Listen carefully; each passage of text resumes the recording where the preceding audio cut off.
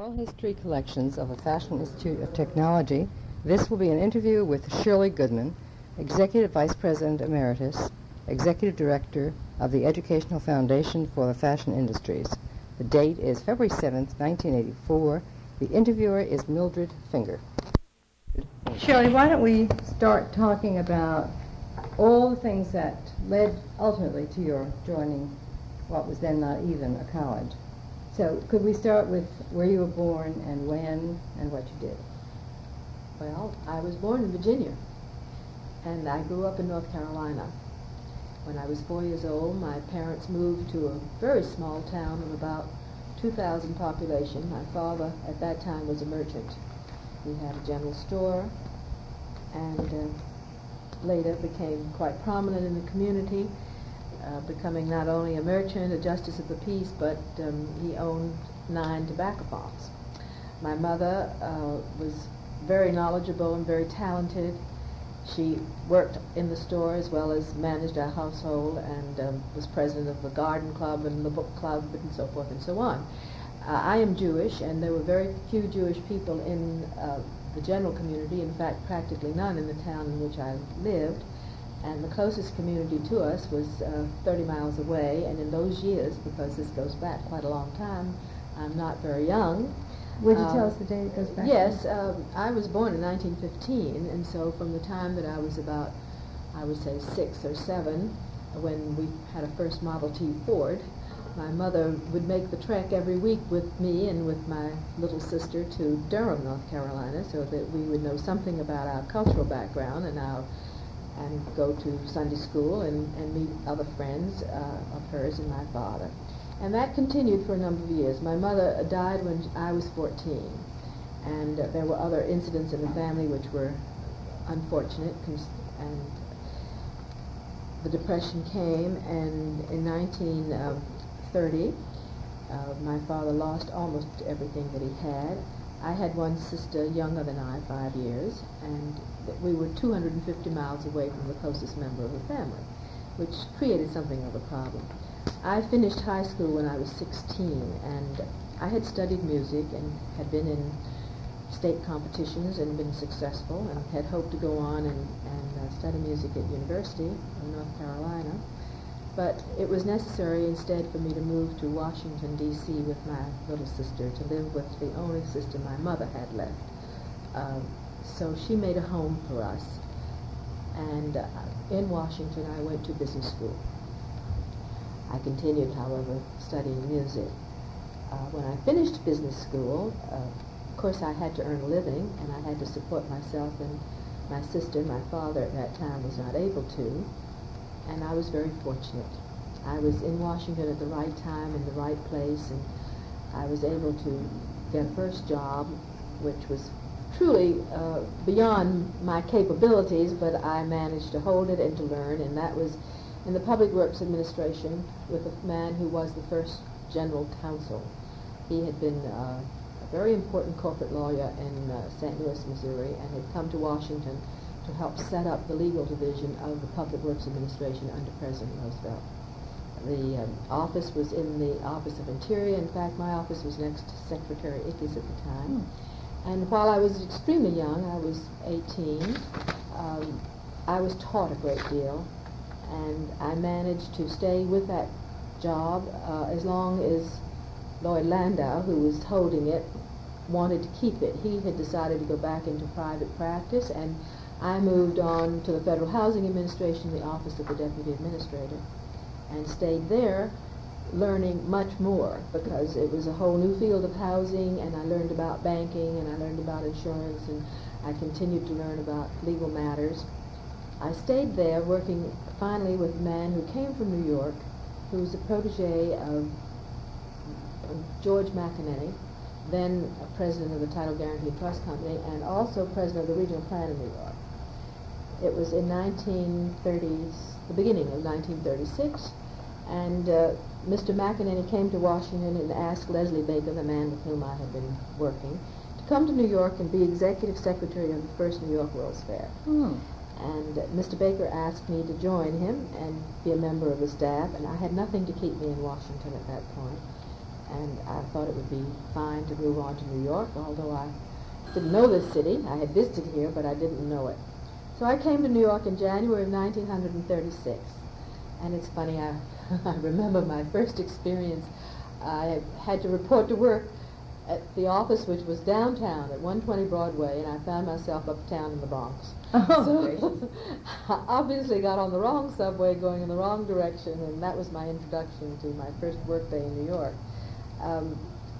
In the spring of that year, Mr. McEnany became chairman of the board of the foundation, and Grover Whalen, who was well known to most people, became president. And I thought, well, there's no place for me. I'll just have to go back to Washington. But fortunately, Mr. Whalen asked me if I would stay, and he said that he needed in his office 2 executive secretaries, one who would handle foreign relations, because part of the World's Fair would deal with foreign countries, and the other part would be responsible for the construction of the fair, and that person would coordinate the activities of the Office of Chief Engineer and the Office of the President. And he took a friend of mine who was working there, Francis Cross, and me to dinner, and he flipped a coin. Francis got foreign and I got domestic. And I must say I'm grateful, because in those years that I worked in the pre-fair period, I met and worked with some of the most important people in the city of New York, from Mayor LaGuardia to Robert Moses to the engineers who built the fair, Mr. Whalen, who taught me a tremendous amount about public relations and handling special events. It was a great education. I worked many, many hours. I didn't have much of a social life, but I was not unhappy. In '38, Jack Madigan, who was the president of the firm of Madigan Highland and had been basically responsible for much of the development of the financing for the public projects that Robert Moses had been interested in, the large roads and bridges and huge construction projects that benefited the city and state so much, asked me if I would go with Mr. Moses to the Constitutional Convention of the state of New York. Mr. Moses had been elected a delegate, and it was to be a summer job, and he assured me that it would be great fun, and I would have an opportunity to meet many, many important people in Albany who were coming from all over the state, and I accepted. And I went with the man who was his legal representative. His name was Highland, and together we spent that summer working with Mr. Moses in Albany at the Constitutional Convention, where indeed I did meet almost everyone of importance in the state politically, from the governor and his council down to judges and other important people who had been appointed delegates, one of whom was a man by the name of Edward Weinfeld. Then he the judge? He was then a lawyer. Today he is a federal court judge. Right. But he was a very close friend of Governor Lehman's. In fact, he was almost like Governor Lehman's protege. They were extremely close friends. Sure, I want to interrupt for just a moment. I think it's very interesting. Everything that you're saying indicates that you discovered what networking is before that word was ever coined. That's right. You met everybody you met then somebody else. That's right. And I think that that's extremely important. Now, some people call that being opportunistic. Well, I don't see anything wrong with being opportunistic. I don't think you need to be pushy about it, but I think it's very helpful if you're going to have a career to take advantage of every opportunity that presents itself. And as I've said many times, timing is terribly important. When the Constitutional Convention was over, I continued to work with Mr. Moses because he was interested in legislation that had to do with grade crossing elimination. But unfortunately, I'm sorry, with what? Grade crossing elimination. During that period of time, I had an accident. I broke my back, and I was put out of commission in New York for a considerable period of time. I was in New York Hospital for 3 months, didn't know whether I'd walk again. Fortunately for me, I was able to. But I went back to Washington to recuperate. My father then had a home in Washington, and I was able to live there.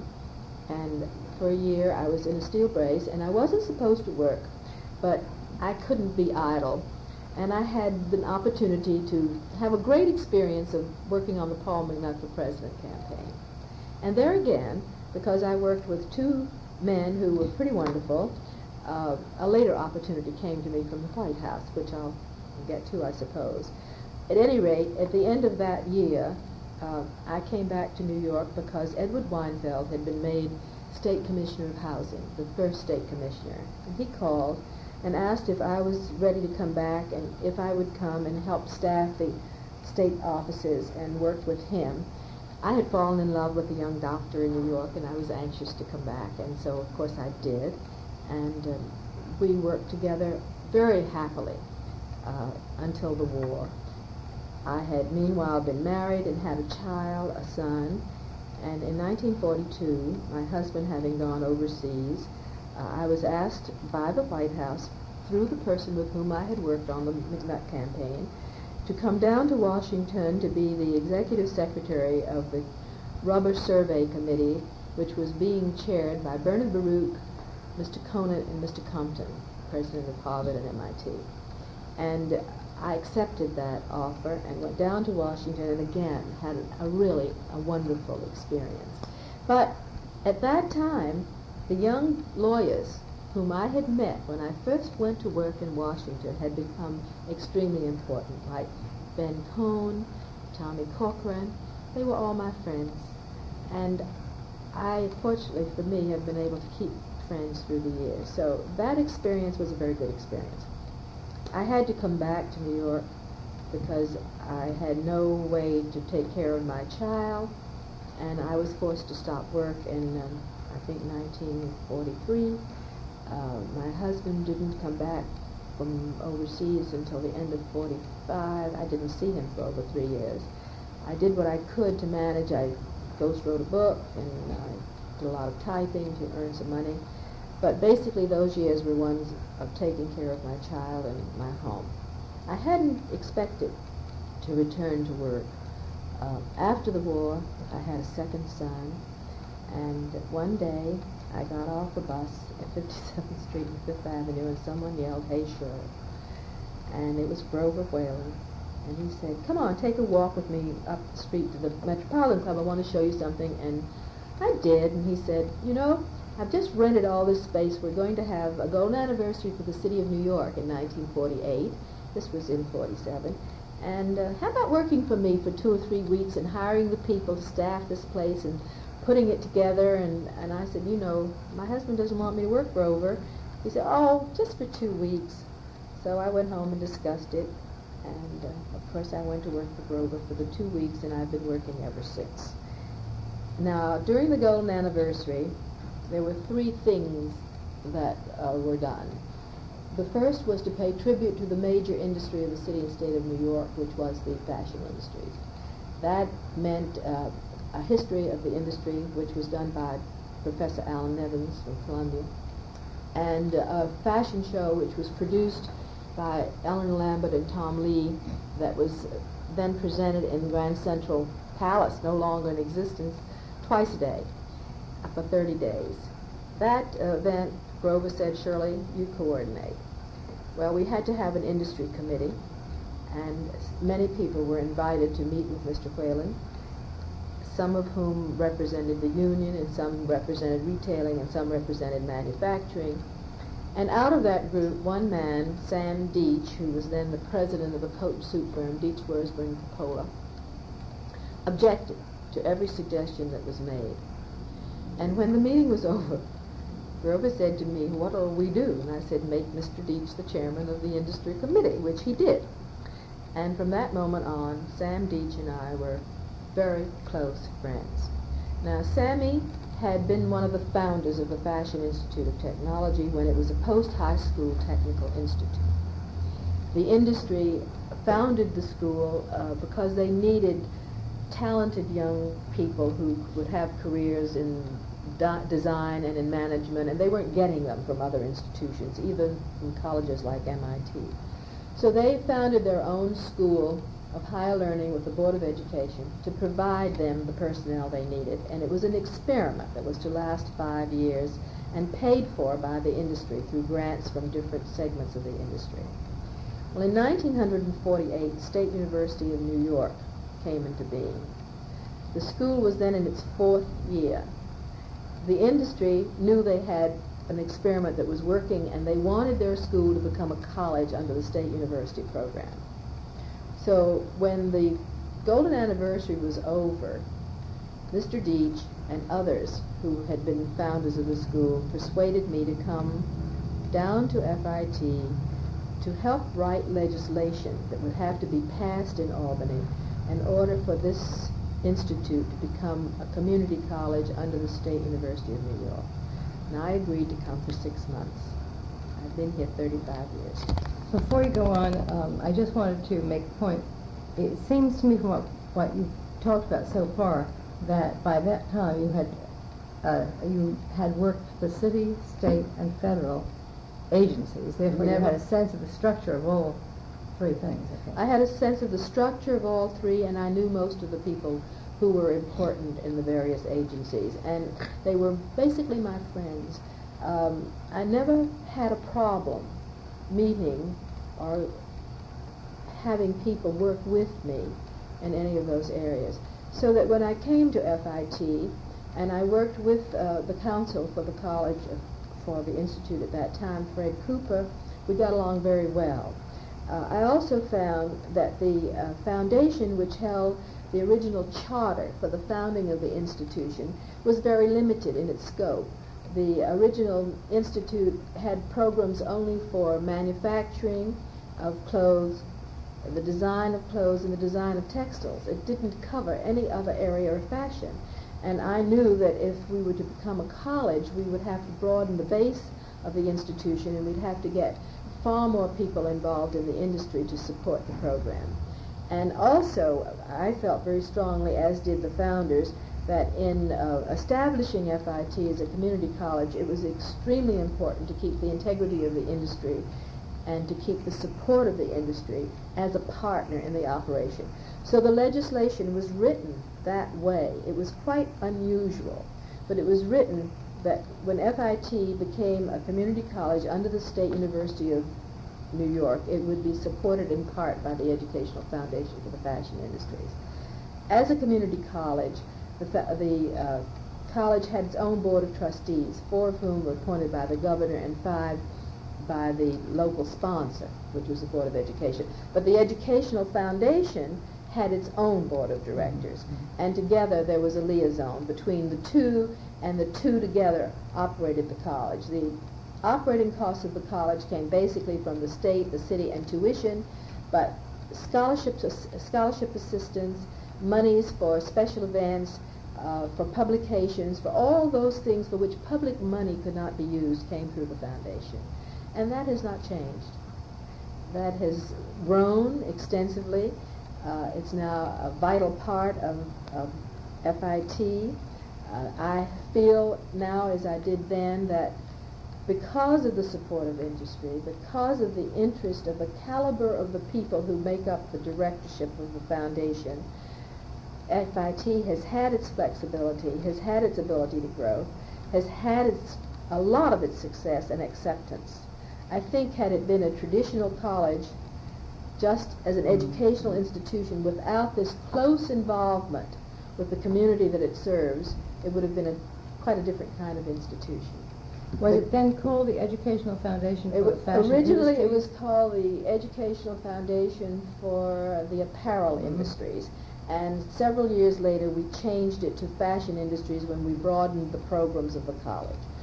Many times we tried to change the name of the college, but it had become so well known as FIT, employers were advertising for so many years of experience or FIT graduate that no other name that was suggested ever took its place, and we've remained the Fashion Institute of Technology. Well, were you yourself ever on the FIT payroll? Or Always on the FIT payroll. Oh, not on the Educational Foundation? No, never until recently. Always on the FIT payroll. When I first came, I was an administrative. It's very funny because we have our 40th birthday coming up in this year, 1984, and I was down in the dead files looking for some information, and I found a great deal that interested me, and I even found what my first titles were. For instance, I have the dedication of the first, an installation of the first president of the college, Mortimer Ritter. And I find on that I was secretary of the Board of Trustees and assistant to the president.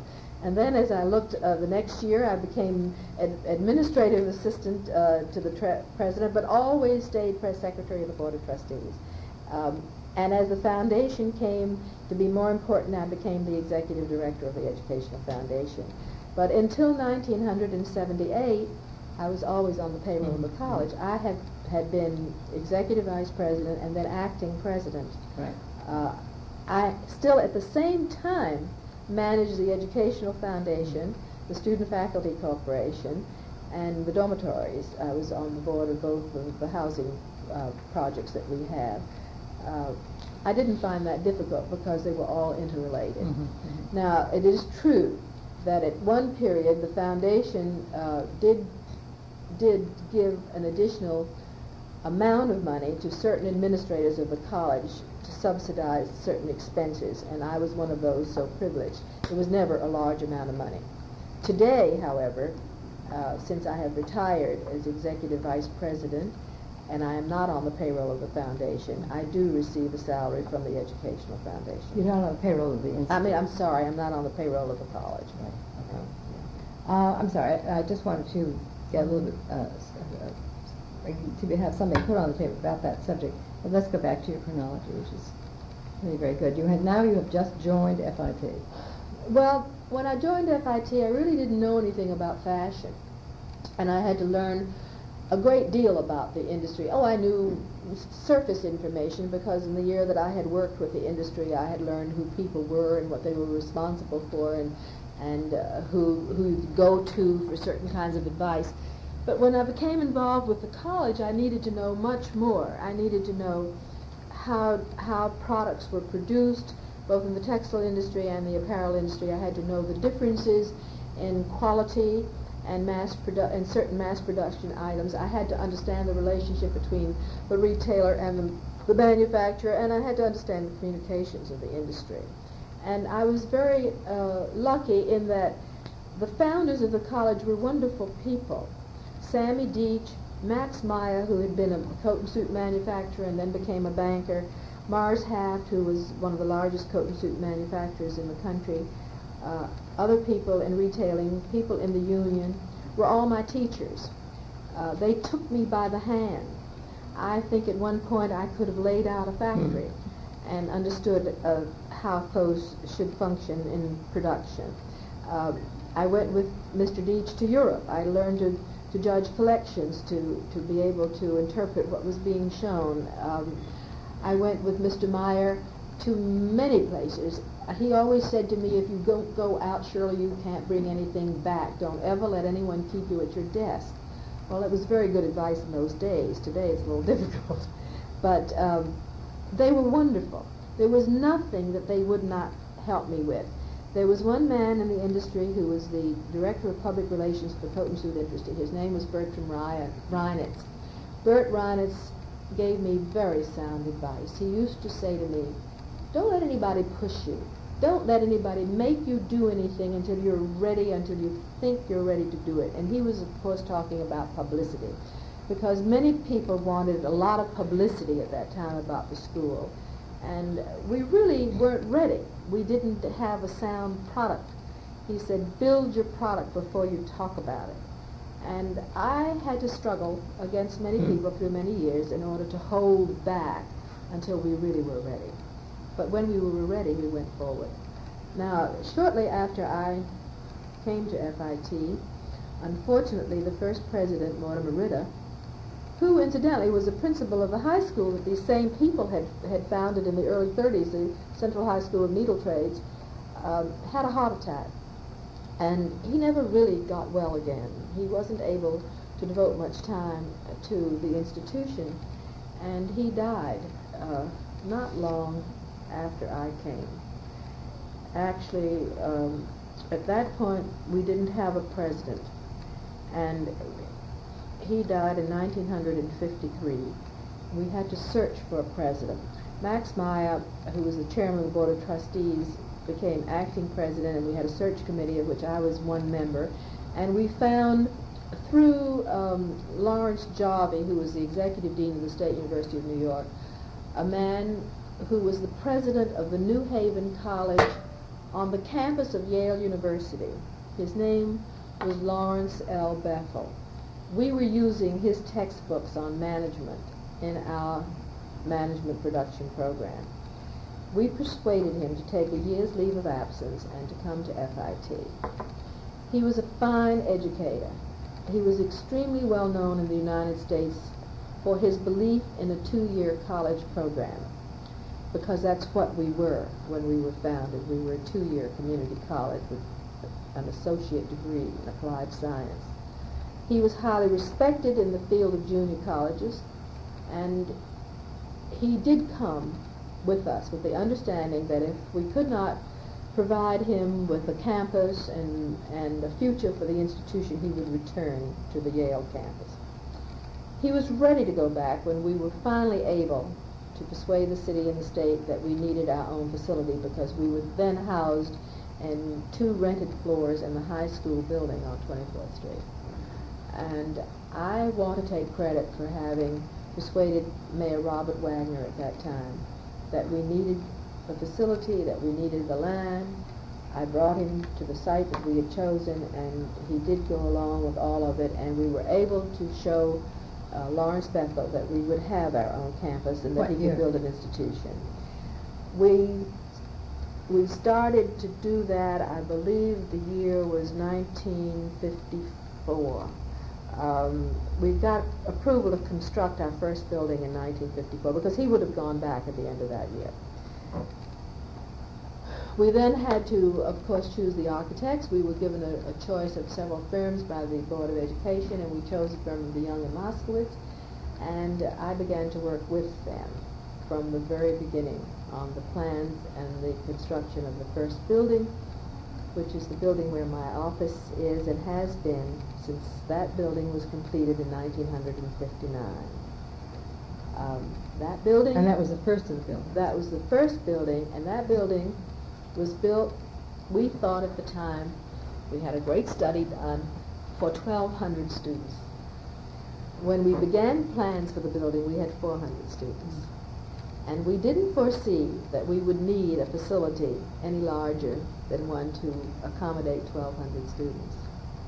We moved the students into this building for the first time in September of 1959, when I had just come back from Russia. I had been the director, liaison officer for the American National Exhibition in Moscow, representing the fashion industry. The students came in here for the first time, and who picked you for that, by the way? Leonard Hankin and an industry committee. Within 2 years, we had outgrown this facility. We were filled. And so we had to begin to plan. What were the dormitory facilities? We didn't have a dormitory then, no. We had to begin to plan for the future. Well, Larry Bethel built our educational programs. He got us accredited as a college. We received full accreditation. The first dormitory came on stream in 1962. That was Nagler Hall. And Larry really helped to establish a firm educational base for FIT. But unfortunately, he died in 1965. Just after we had been to Israel and done a survey and helped Israel establish the program which ultimately became the Shenkar College in Tel Aviv. He died of cancer in 1965, and again we were without a president. Samuel Deach became the acting president, and we started a search for a president. We went to many people, we interviewed many people, and finally we went back to the man who had helped us in the very beginning, Lawrence Jarvie. Mm-hmm. He was no longer executive dean of the State University. He was then superintendent of schools in Flint, Michigan, but he had also the junior colleges under his supervision. We persuaded him to come back to New York and to be our president. It was a very wise decision because he was extremely knowledgeable in terms of the State University and the city of New York. And at that point in our growth, we needed a president who could work very closely with both government agencies. He came back, and we had thought he would stay for quite a long while. But at the end of 5 years, he felt that he needed to leave. And we had grown considerably. We had all of our new buildings on stream, a 10-year study committee that had been chaired by Mr. Fairchild, Louis Fairchild, of Fairchild Publications, had proved that we needed to grow, and that we needed to expand our base programs, and so we had planned the additional facilities which now encompass the campus to accommodate a maximum of 10,000 students. Again, we worked with DeYoung and Moskowitz, and I was asked to coordinate the entire construction program, which I did. And these buildings, the new buildings, began to come on stream. I believe the first one was in 1972, was completed in 72. We had many delays along the way. Meanwhile, when Larry Jarvie left, I became acting president. It was not my choice. I did not want to be president of FIT. I felt that my strengths were those of working closely with the industry and the various industrial programs rather than in administrating an institution which had great problems in dealing with unions and finance and other things, which I didn't particularly enjoy. But I was acting president for a year until we found Marvin Feldman. And we found him through the chancellor of the State University of New York, who was then Ernie Boyer. And Marvin came in as president and has been here since. And during his term of office, we have continued to grow. We've continued to add to our programs so that we cover almost every aspect of the total fashion industries. There are now some 12,000 students at FIT. We've outgrown this facility. We certainly have outgrown our 2 dormitories where we house about 1,000 students. And incidentally, that's a very significant factor because one of the things that we insisted upon in the very beginning was that there be no geographic boundaries for FIT, that the fashion community was a worldwide community, and it was our responsibility to find talent and bring it to FIT and keep it, if possible, in New York to keep our industry strong. That has always been our goal, and it hasn't changed. It's true that some students who come from other parts of the world go back to the countries from which they came. But for the most part, through the years, we have kept the largest percentage of our graduates in the metropolitan New York area. And the largest number of our students have come from New York State and, of course, within commuting distance of New York City. Could you expand a little bit about the work that you did with Groverwell and on events for the Golden Anniversary of New York? Yes, following the first event, which had to do with the fashion industries, the second was to be a cultural event. We brought over the Paris Opera Ballet from Paris. That was the first time they'd ever been here, and it was a very exciting experience. And the third event was the opening of what was then Idlewild, the airport, now Kennedy International Airport.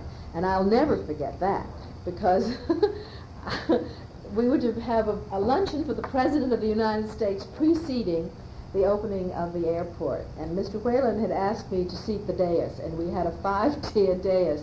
And I was locked up with Secret Service for 2 days because they had to know where absolutely every single person was going to be.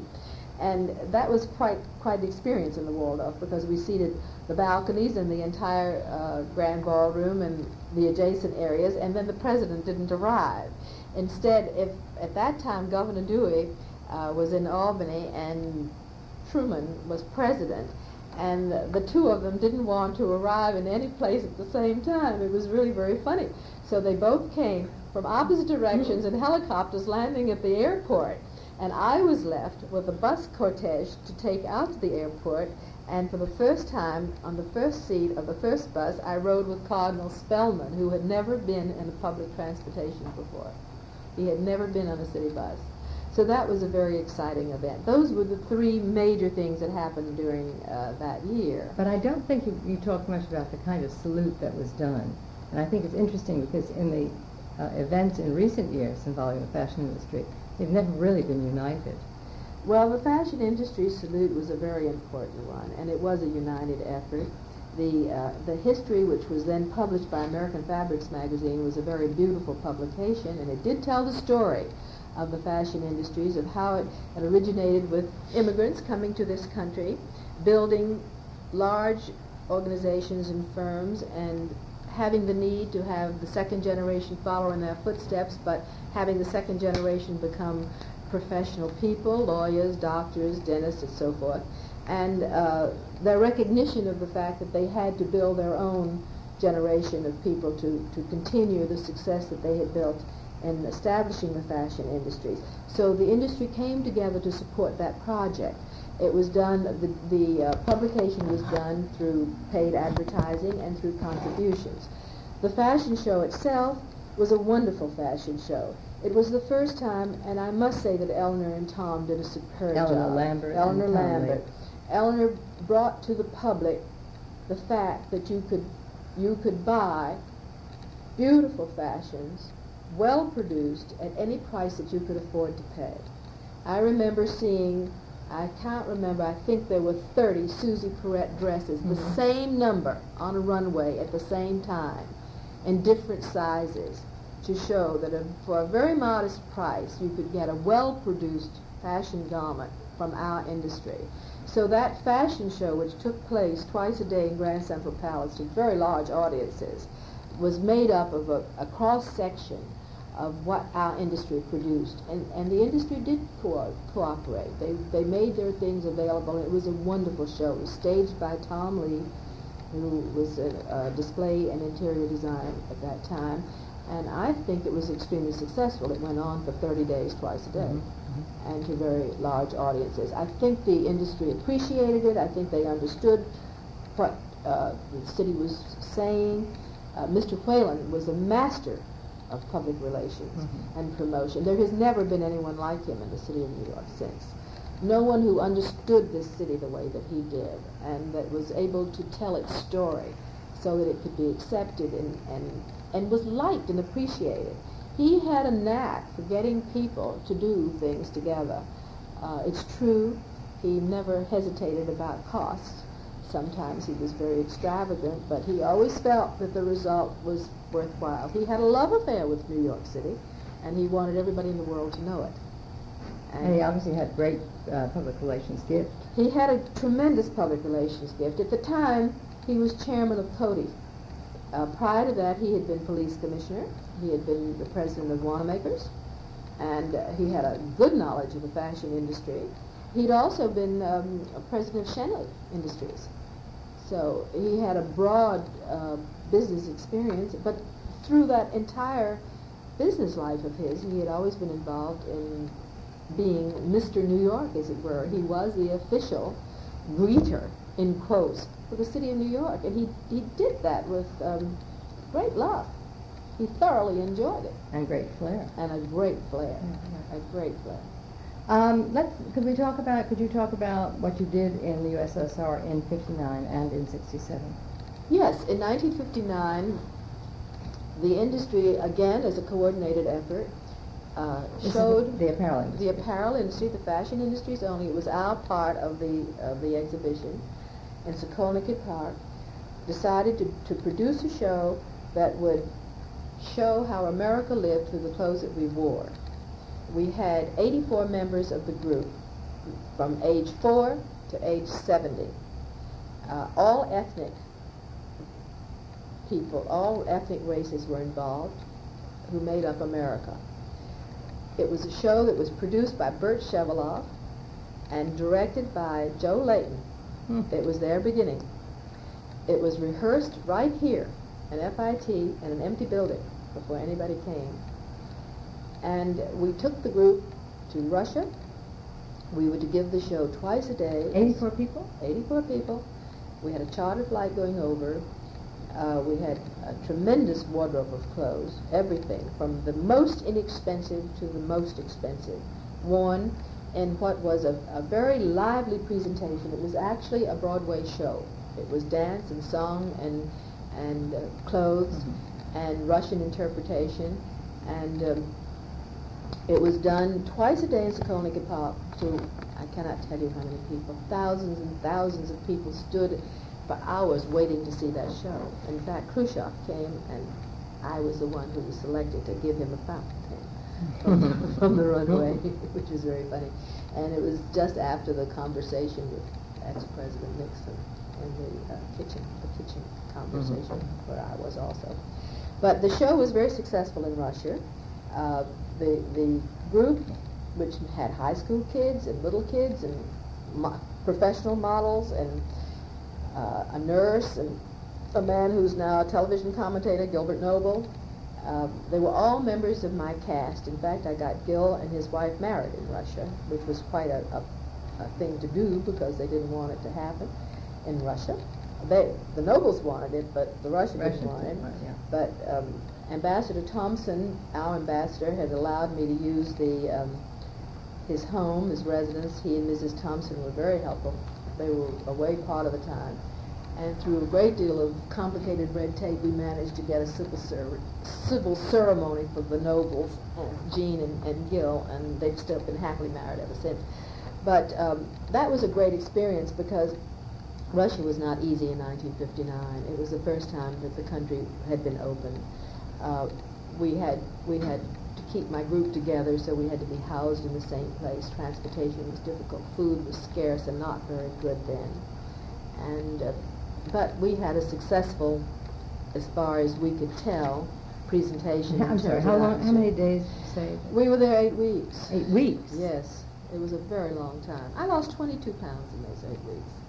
It was a harrowing experience. It was very difficult functioning in Russia then. But we got back all right. We didn't have the charter to bring us back and didn't know how we were going to get back. But I managed to sell all the clothes in the show and raise the money, and KLM brought us back.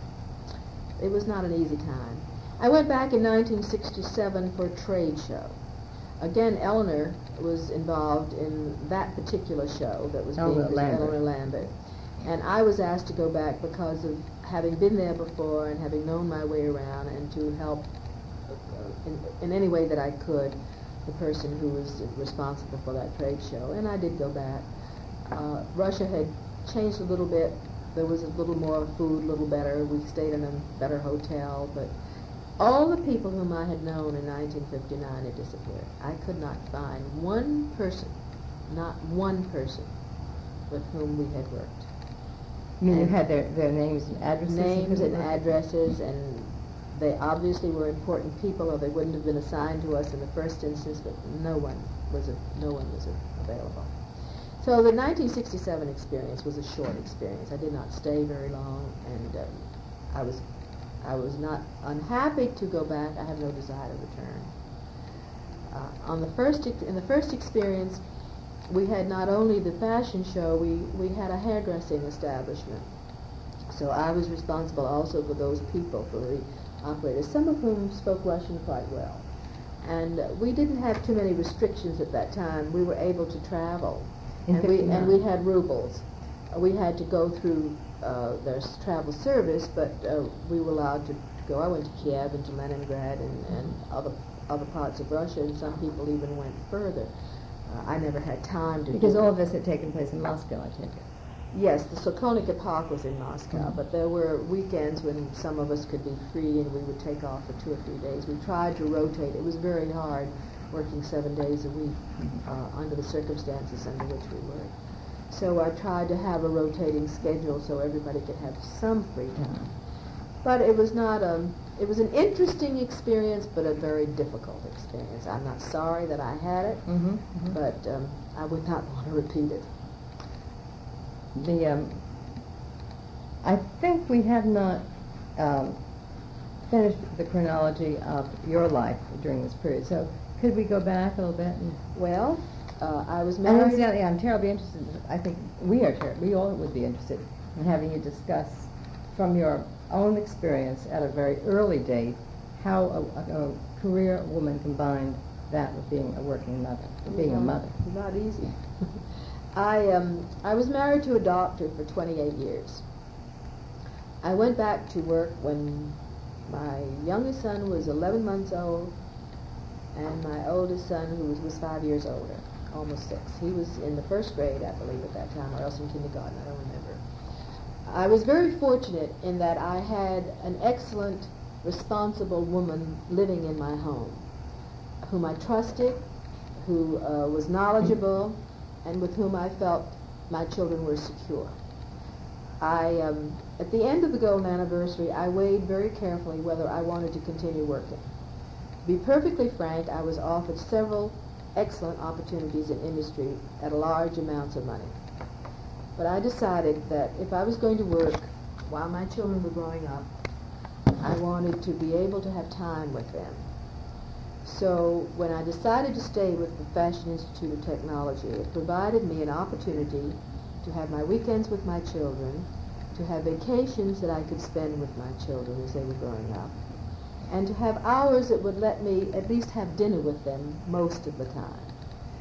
So that kept me from feeling guilty in terms of having to work and have children unsupervised. My children were well supervised, and I planned activities around them on weekends and on holidays. Because my husband was a doctor, he could not always get away, so we developed the fun of fishing. Because in fishing, you could go off with your children at the spur of the moment and do things together that we could all enjoy. There were many problems in working, particularly as my job became more important, and I found that I was having a career. I had not originally wanted to have a career. It was just a job. Nor had expected to have a career. But it grew into a career, and it wasn't something then that I wanted to give up. First of all, I needed to work. We needed the income. When you live in the city of New York and you have 2 children who have to go to private school, and one income, even though your husband might be a professional person, it was necessary at that time to have a larger income. So I worked from necessity as well as from desire. I don't think it's easy for a woman to build a career and raise a family at the same time.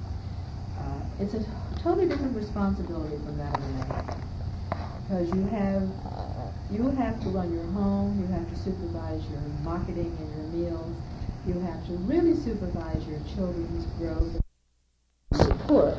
But basically, most of the decisions have to be yours. And if there's a problem during the course of the day, it's you who are called.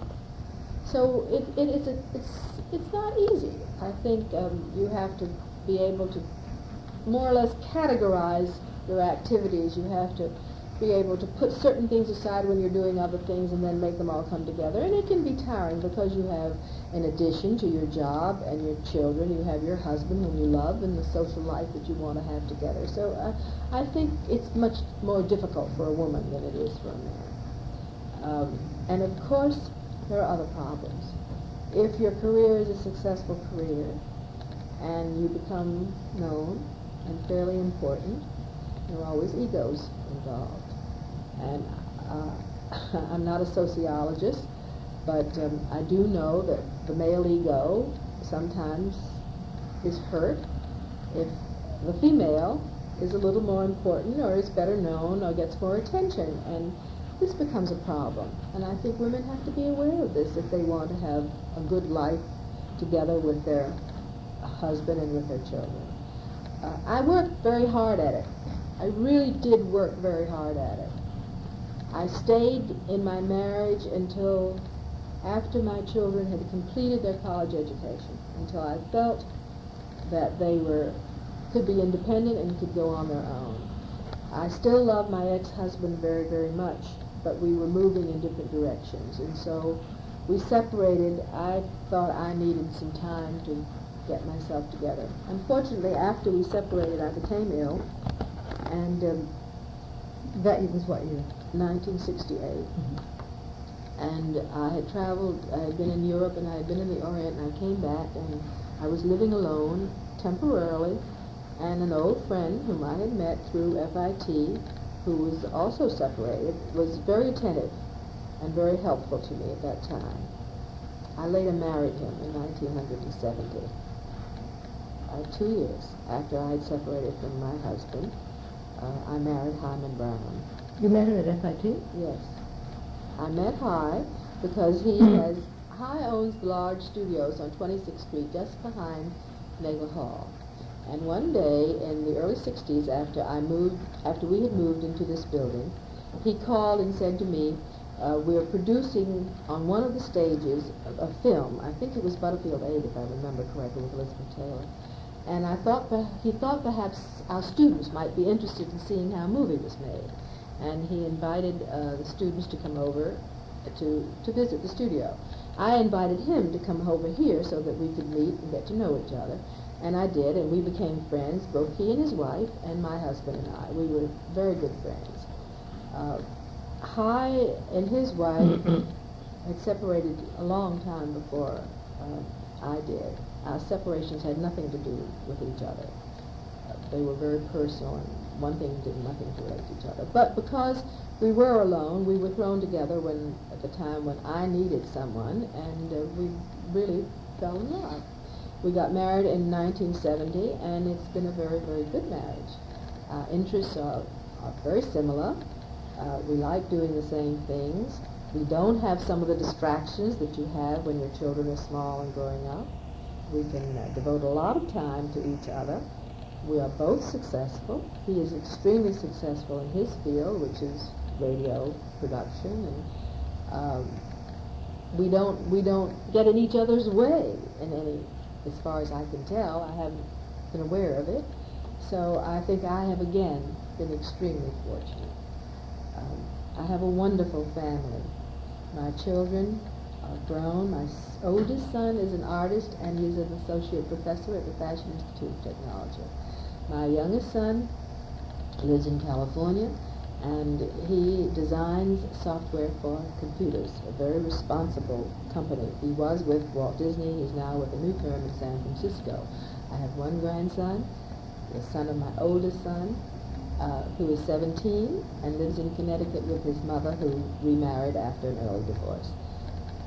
Everyone is well and happy and moving forward. My husband has 2 children, a son who lives in California and produces commercials, and a daughter who is, I don't quite know how to describe her. I guess she's a parapsychologist, but she has a number of clients and she moves about the country. She is not now married. She has been married 3 times. Hy has 2 granddaughters, both of whom are in New York. They're in their early 20s. My ex-husband remarried happily, and we are still extremely good friends. We see each other and talk quite often. You are really an extended family. Very extended family. Well, when you were in 1968, must have been a very busy time, because you had things going on in your personal life, but there were also things, I assume, going on at whatever level at the college. Yes, 68 was a very busy time. It was when Dr. Jarvie was here as president. It was when I was very much involved in the expansion of the school. In fact, I had been to the Orient to look at textile factories and mills to see whether there were ideas that we should incorporate into our laboratories. I had been to Europe for the same purpose. I worked very closely with the architects in the development of plans for all of our buildings, and of course with faculty and chairman of departments here, to be sure that their needs would be incorporated into what we were doing, and we were pretty good at it. We didn't have to change very much. We've been pretty much the same and content. Of course, we must keep pace all the time with the new things that develop. But before you get into that, I really was wondering whether there was any impact on this school of the kind of student unrest that was happening in other parts of the country. There was very little student unrest in this school. In fact, we have had very little from the very beginning and very little destruction. And I think the reason is that the students have always been carefully selected, and they've always been career-oriented. And to be a student at FIT, you have to work very hard. So you don't have time for a lot of extracurricular activities such as you have at liberal arts colleges. It's a whole different temperament. It's a whole different kind of student. Now, that may change, but until now, that has been our experience. We haven't had a drug scene. We've had practically, well, so few incidents that I don't even recall any of any significant importance. No drug scene, no alcohol scene? Not that I know of. There might have been some rare incidents in the dormitory that were handled very nicely, but nothing that is prevalent or nothing that we've had any problem with that I know of, and I think the Dean of Students would probably concur in that. I think we've been very lucky. Very lucky. Let's talk about a number of other things that have existed as of the early or mid-40s, but also have continued to grow and evolve until today. For example, your school population at the beginning And when I say at the beginning, I don't mean the date that the doors were open, but No, the day the doors were open, there were 100 students. that was down at the other school. That right? was at the other, in the other building, and that was a post-high school technical institute. That grew to be 400 students. When we came into this first building that we built, we came with the 400 students. And within 2 years, it had grown to full capacity, which was 1,200. Well, was there an outreach program that Well, there was not too much of an outreach program. We did do recruiting in some of the high schools and with some of the high school principals in the city of New York, but there were some events that took place that brought a little attention to the school. You must remember, we were sponsored by the Board of Education of the city of New York, and in the early years, the superintendent of schools was a liaison between the Board of Education and the Board of Trustees of the college. He came to all the meetings. Bill Jansen. He was extremely helpful. The president of the Board of Education was always a trustee of the Fashion Institute of Technology. We had this very close affiliation with the Board of Education in the city of New York. So we had access to the high schools, and our counselors could go into the high schools and talk about the programs and tell about the need for jobs in the industry and the opportunities for careers in the various sections of the industry. So we did some publicity. Of course, we made some films that could be shown. We did some publications that could be distributed, but we didn't have a big program. We didn't have any funding for a major program of recruitment. There were some wonderful people in FIT in the beginning. The first dean of faculty was Rosalind Ritter. She was an amazing lady. She was even-tempered. She never... Was she related to... No, there was no relation. Her maiden name was Snyder. She just had married a man whose name was Ritter. She was a fine educator. She was an English major, I believe.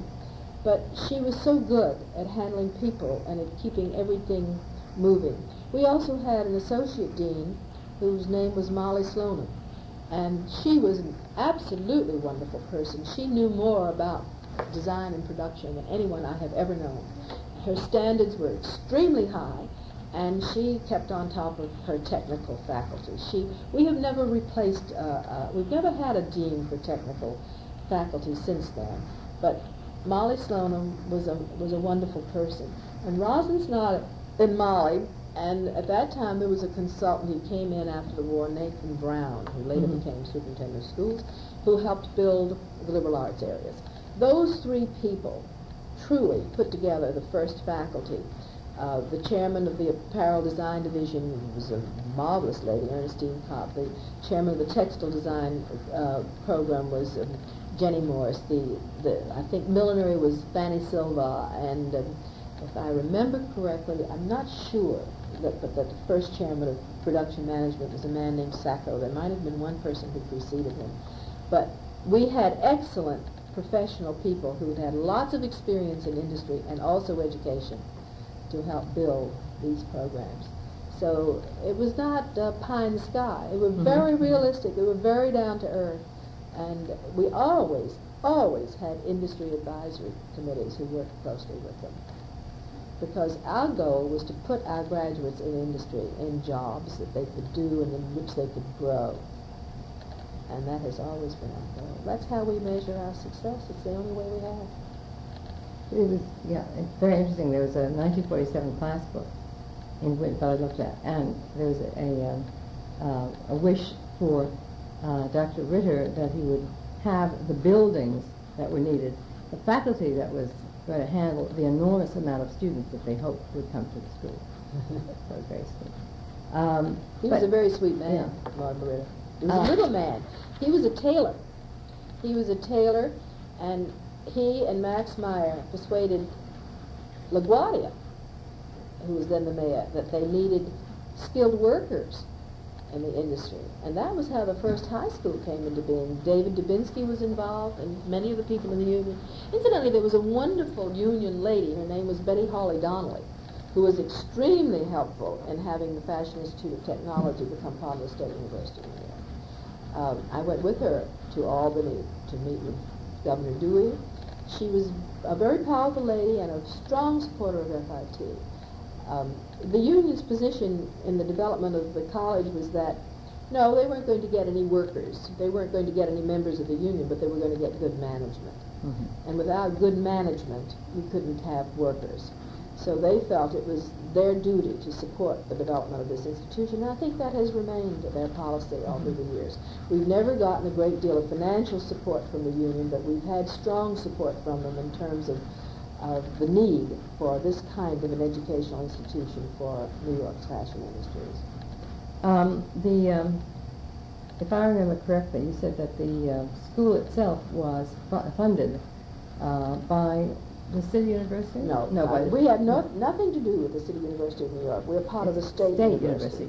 And the law says that a community college is funded, in the beginning, the law said, a community college was funded a third by the state, a third by the sponsor, in this case the Board of Education, and a third through tuition.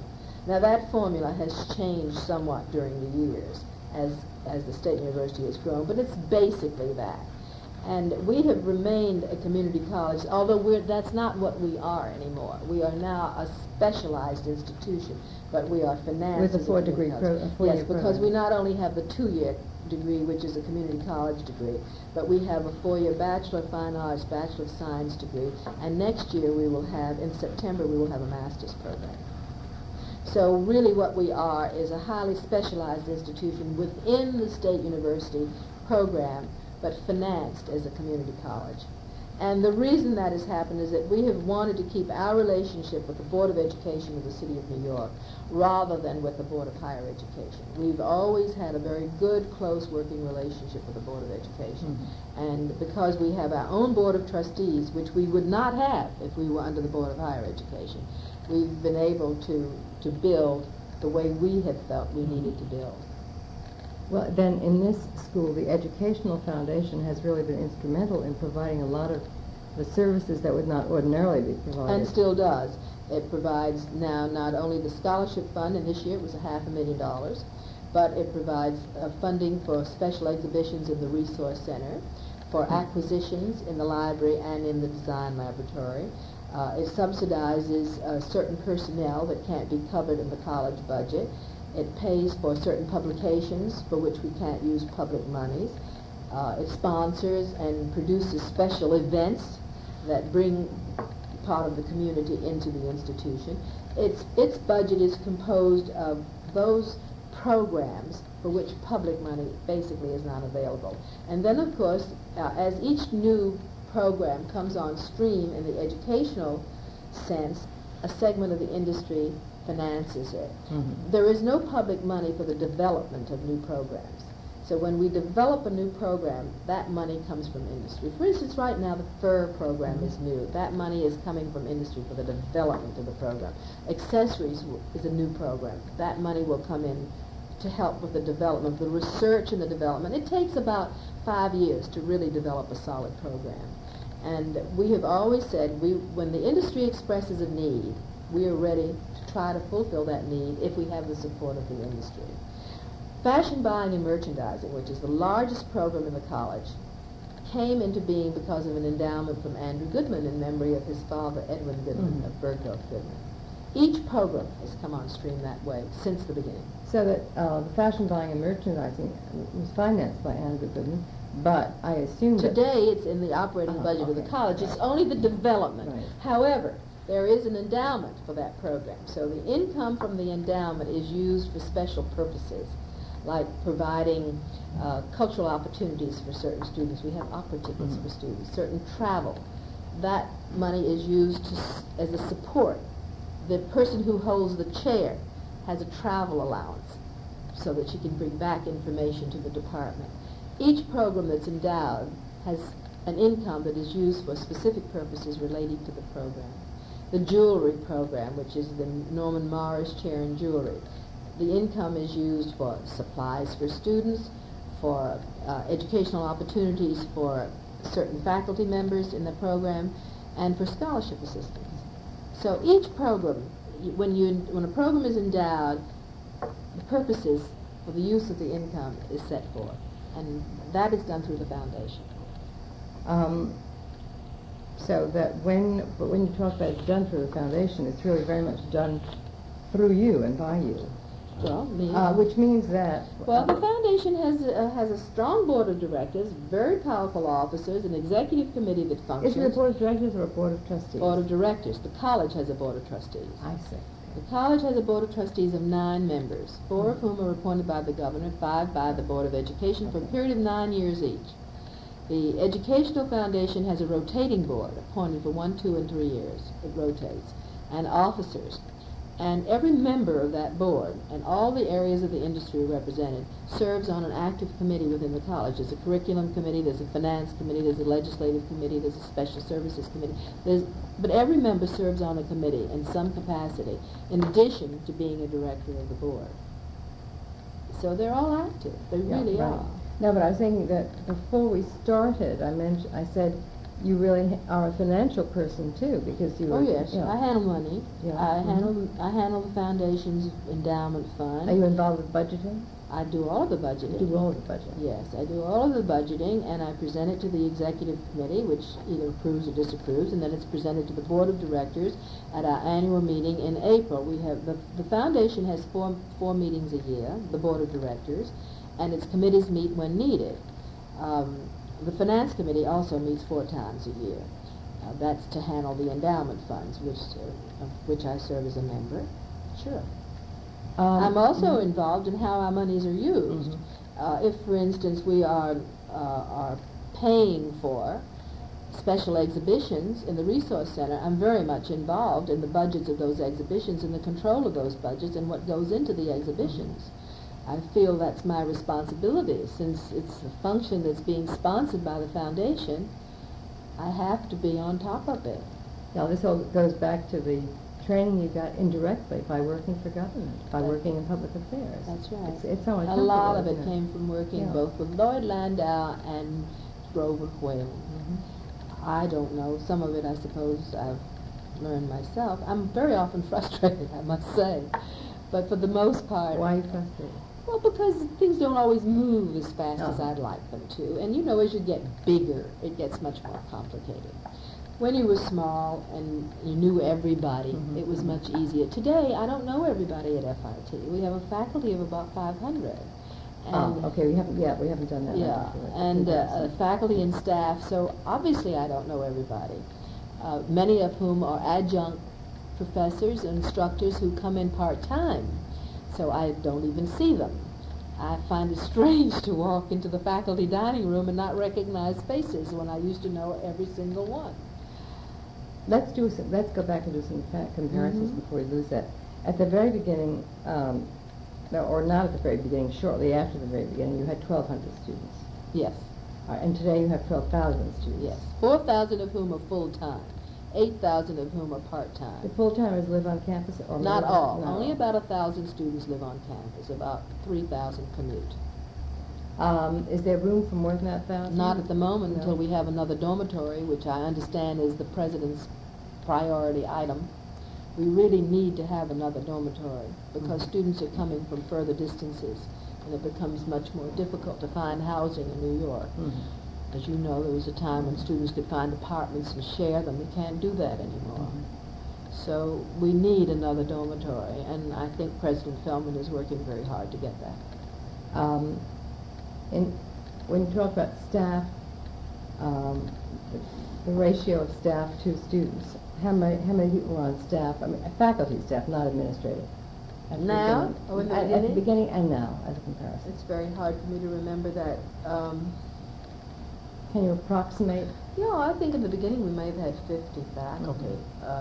I knew every one of them, so it couldn't have been much more than that. And how many in administration? When I came in administration, there was the president, Mortimer Ritter. There was the dean, Rosalind Snyder. There was the associate dean, Molly Slonim. And there was me. The departments, the programs themselves had chairmen. Who were faculty members. Who were faculty members. I don't remember anybody else. There was a council, Fred Cooper. I really don't remember anybody else. And today? Oh, today, when I was acting president, I initiated associate deans who now have become deans for each of the major divisions. There is an art and design division, there's a liberal arts division, and there's a business and technology division.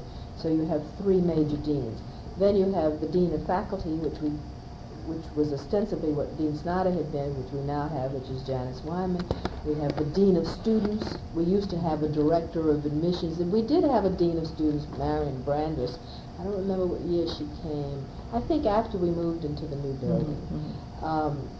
We have a dean of students. We have a dean of continuing education. We have a vice president for development. We have a treasurer. Which includes fundraising, I assume. Well, I don't know whether it will or it won't. At the moment, I'm not quite sure just how extensive. At the moment, I think it's the development of relationships within the community. I think she represents the president in all of the various constituencies of the community, the city and the state and the associations in the area. I know that she's working very hard on the dormitory and other aspects, but I don't think per se it's fundraising. Most of our fundraising is done through the foundation, and the board of directors of the foundation is about to begin a new campaign to add to the endowment so that we won't have to worry in the future that we won't have enough money. But is the endowment fund at this point a large one? Well, it's over $7 million. It's not a large endowment as endowments go, but it's providing what we need at this moment. We think we need to expand that endowment to $10 million, hopefully, over the next 3 years. That's so that we can increase the financial assistance for students, because as costs go up, our students who come mostly from a middle to lower income background need additional help. That's the next thing I want to talk about, but I haven't yet gotten, let's just finish the figures on faculty. You think it's about 500? No. And do you have any idea how many it was then? Had to be under 100. Under 100, in the late 40s or early 50s? Had to be. Maybe when we moved into this first building with full and part-time faculty, it went to about 100, 150. And that year was what? When you moved? Well, the students came in September of 59, but basically we got underway in 1960. So we're talking about statistics of 1960, now you started talking about the student body. The composition of the student body is predominantly a commuting student body, students who come from within a commuting distance. Students who live in the dormitory, I believe, come from beyond 35 or 40 miles, and of course, students who come from foreign countries, many of them live in the dormitory. As the reputation of FIT grows, applications from more distant areas become more predominant, even from upstate New York, and those students have to be accommodated, and we need more housing to accommodate them. Is there a difference in fees charged between? Yes, a New York resident student pays half of what an out-of-state resident. The tuition was just increased enough. There is a Board of Trustees meeting on this month, which is February, in which the board is being asked to increase the rate of tuition for resident students, that is New York City and New York State residents, to $1,350 a year. Very low. Yes. But for out-of-state students, it would be twice that. Including out of country. Yes. Like the Japanese and so on. It would be $2,700 for non-resident students, $1,350 for resident students. Right. How much participation? That incidentally would be effective in the spring of '85. It's not to be immediate. How much participation is there on the part of former students, of alumni? The director of alumni is Dorothy Hannenberg. She is also the director of community resources in the college, and she has had a very close working relationship with alumni. Until we had resident students, we did not have a very active alumni. Commuting students are never a very active alumni. I believe she now has active about 5,000 to 6,000, I'm not certain of the number, but approximately 5,000 to 6,000 active members of the alumni. and she is working very diligently to get them more involved in the school. We have two alumni on the board of directors of the Educational Foundation. One is Calvin Klein, and the other is Ed Newman of Dan River Mills. There are many alumni who teach at FIT, either on a part-time basis, or they come in as critics of programs, or even some who are here full-time. We have a number of outstanding alumni, but most of the names that are known are in the field of design. In merchandising, you don't recognize the names, they're not promoted. In management, names are not promoted. In communications, names are not promoted. In photography, they're not particularly promoted. Or advertising, you don't know the names. The only names that you know are those who design clothes. And of those, most of the young, successful designers, and I say this advisedly, are graduates of FIT, like Norma Kamali, Calvin Klein, John Anthony, Bill Hare, etc., etc., etc. Right.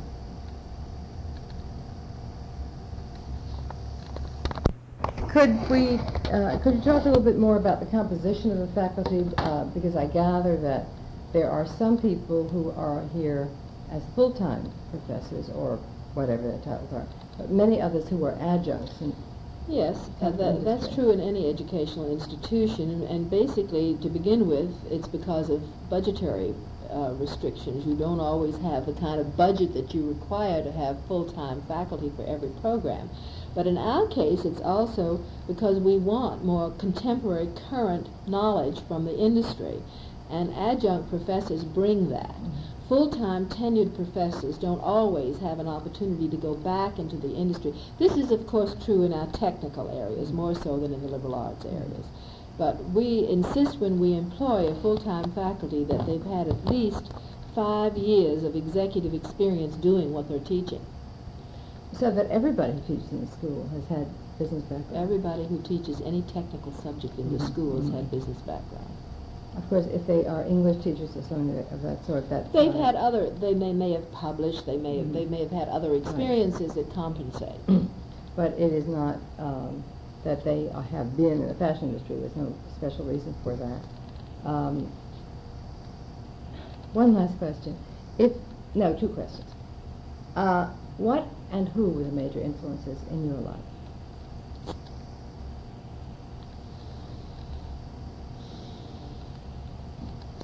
When I was in high school, this goes back a long time, I had a wonderful English teacher.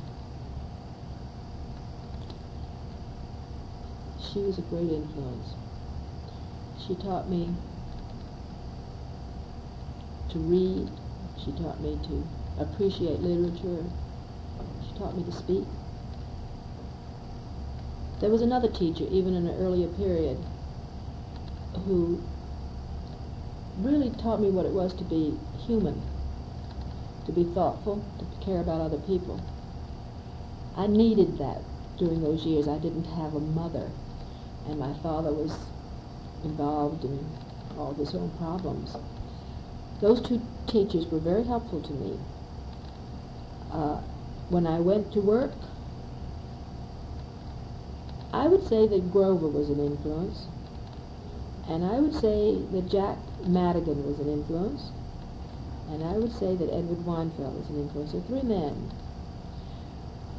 In business, I don't think I've really been influenced by any particular woman. There are many I admire and many I respect, but I don't know that they've had any particular influence on me. I did have a music teacher in New York, as a matter of fact. I continued whenever I could to study music. She was very helpful to me. In many ways, she taught me how to enjoy relaxing and how to enjoy the time that I had with music.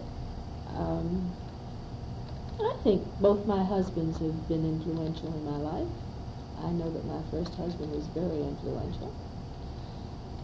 He was a very capable professional, highly intelligent, I think the most competent diagnostician and doctor I have ever known.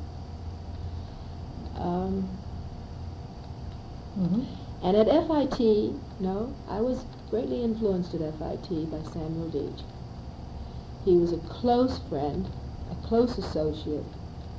He cared about what I could accomplish. He always made me believe I could do more. He was a great influence in my life. He was. Mm-hmm. I have many friends. I've really good friends. They're not just acquaintances. I've rarely lost a friend. If I have, I'm not aware of it. And many of those friends are women as well Mm-hmm. as men.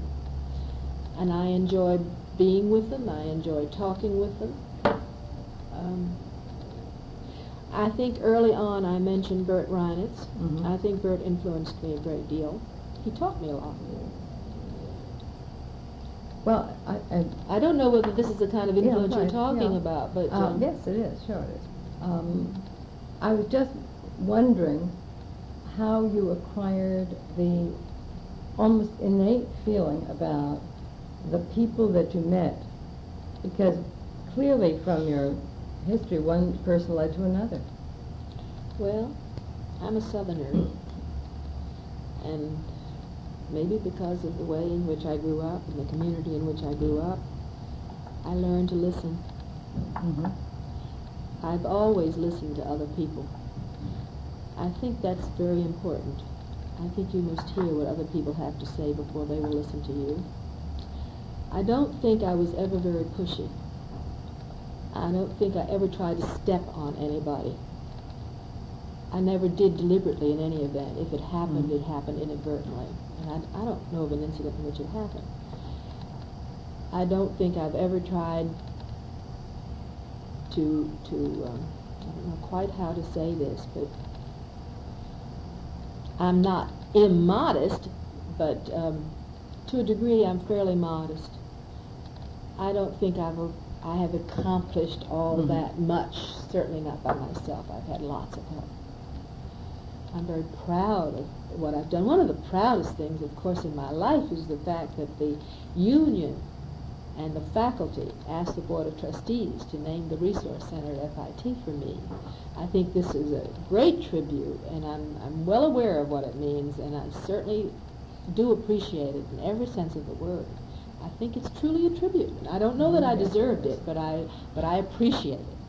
And to have had that happen when I'm here to enjoy it and to want to be part of it, I think is certainly most unusual. Most Indeed unusual. it is. Another thing that I have a friend right now who influences me a great deal, and she's my doctor. She happens to be the medical director of FIT. And you say, why do I need to be influenced at this late stage of my life? I'm 68 years old. I've had cancer. In 1971, just after the first year I was married, I had to have a mastectomy. And then in 1977, I had 2 other cancer operations.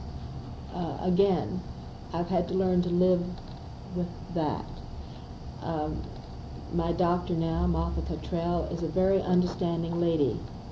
And when I have certain problems, I can discuss them with her. I don't have a psychiatrist. She acts as my psychiatrist, medical physician. She listens to my problems. I listen to hers. But in many ways, she's very helpful to me. And I think I'm helpful to her also. It's a good rapport. You have to feel your way as you go in this world. I don't think you can ever run before you walk. Sometimes you're tempted to. One final question. If it were possible to live your life over, I wouldn't is there anything change you it. would change? No, I wouldn't change it. How can you change? How can you wish to change your life? How do you know what would have happened? Sure, when I was young, I was gung-ho to be a successful pianist and to have great skill. I would never have become that. My temperament, I know now, is not such that I could ever have done the technical work that was necessary to become a great concert pianist. In addition to which, I think is so much more a people person that I think that would have been too That's exactly the isolated point. life. Yeah. I am a peaceful person. I love people. Right. I like to be with people. I like to entertain in my home, which I don't do enough of now. I like all the things that go with being with people. I just enjoy it. Very good.